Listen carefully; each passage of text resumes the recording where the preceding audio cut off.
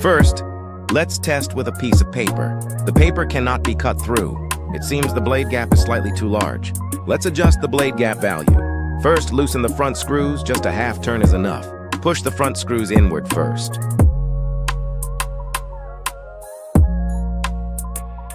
Do the same for the rear screws and keep them parallel. Check if there is any interference.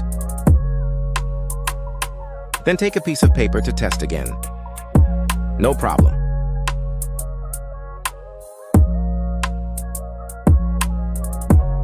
Tighten the front section screws. Finally, take a sheet metal to test. Very good, it works smoothly.